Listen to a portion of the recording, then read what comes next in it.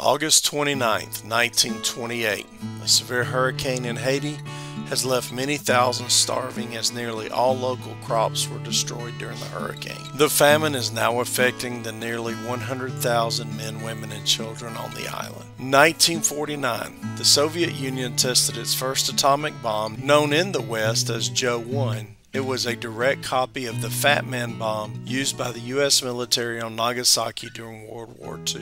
1965. Gemini 5 returns to Earth, bringing two American astronauts, Charles Conrad and Gordon Cooper, back to Earth after having spent over a week orbiting the Earth 3 days more than any previous missions to space. 1966. The Beatles played their last live concert in front of a paying public at Candlestick Park in San Francisco, California. The band came together one last time for an unannounced performance in January of 1969 on the rooftop of the Apple Building in London. 1997.